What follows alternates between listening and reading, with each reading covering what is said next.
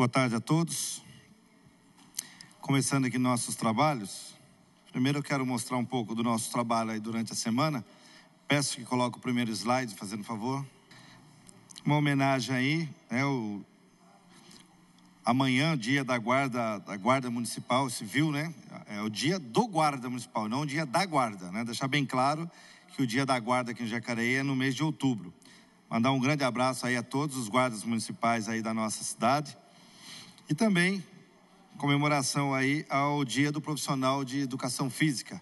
Mandar um grande abraço aí na pessoa do professor Célio que tem feito um grande trabalho aqui na nossa cidade aí, levando atividades físicas aí, conseguindo realmente fazer aí um despertar aí nas pessoas aí que um pouco sedentárias. E a gente tem visto aí matérias, inclusive aí, de uma grande mídia aqui local, que tem dado aí ênfase ao trabalho que ele vem desenvolvendo na cidade. Então, em nome do Célio, quero parabenizar todos os professores de educação física e profissionais de educação física aqui da cidade de Jacareí. Próximo. Estivemos durante a semana aí inaugurando o novo local onde nós temos hoje a Defensoria Pública. Valmir esteve lá com a gente, né, Valmir? E na pessoa do Dr. Elton Cicola, aí a gente quer aí desejar todo sucesso para a equipe lá de defensores. Agora Jacareí tem um local específico, né? Fica ali na rua 13 de maio, no centro da cidade, onde era antigamente ali o centro do servidor. Então, as pessoas que tiverem aí, aquelas pessoas mais carentes, que tiverem alguns problemas aí, que precisem da Defensoria Pública, podem procurar lá, que existe uma estrutura maravilhosa lá para atender a população, principalmente a população mais carente de Jacareí. Próximo.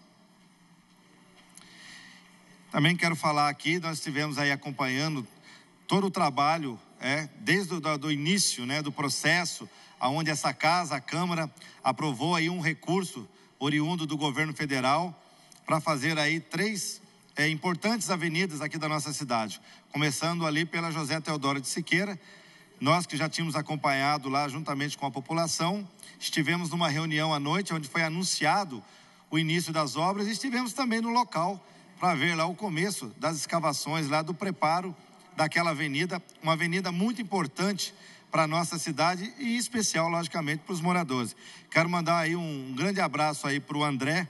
O André tem um mercadinho ali, ele vê todo o movimento que acontece e, juntamente com toda a população, ele está muito feliz, tem sido um grande parceiro nosso. Quero agradecer que o vereador Valmir, ele fez um pedido de informação com relação aí à possibilidade de um ônibus da aviação Pássaro Marrom, que sai de São José dos Campos em vários horários e vai diretamente para o aeroporto de Guarulhos. Eu já havia feito essa solicitação e fui atendido. É um requerimento. Requerimento, perdão. Eu já havia feito esse pedido e nós já recebemos até a resposta, né?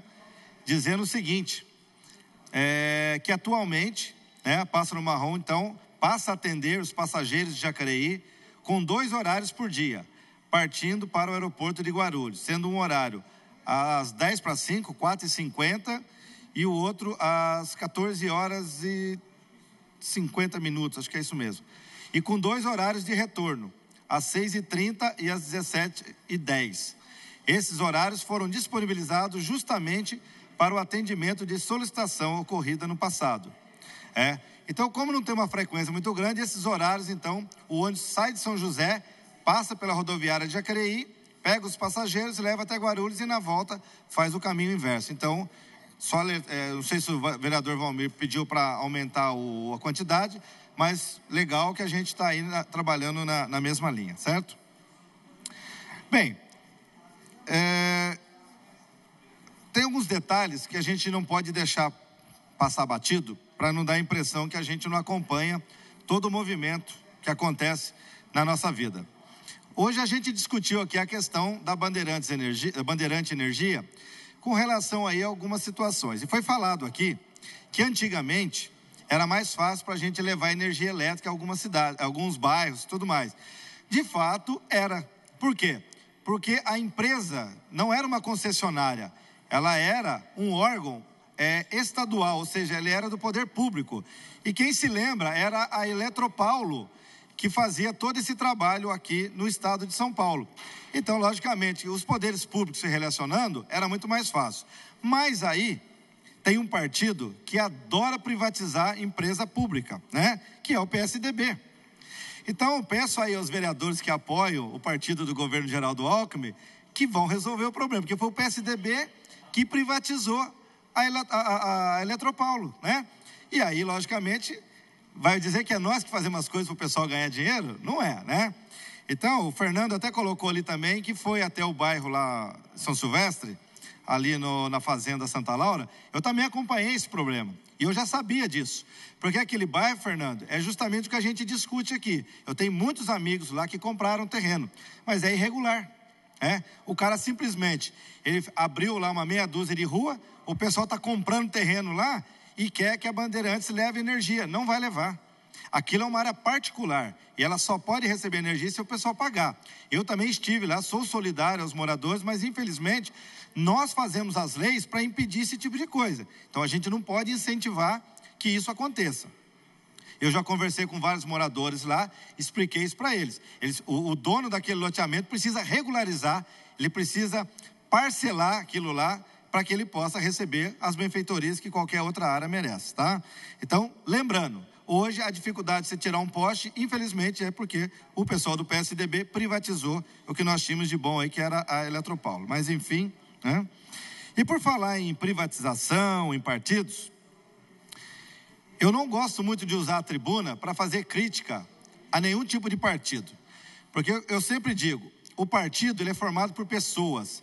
E, infelizmente, as pessoas nem sempre têm uma conduta que a gente pode julgar boa ou ruim. Mas eu quero acreditar que a maior parte das pessoas que compõem os partidos, elas são pessoas boas, são pessoas bem intencionadas.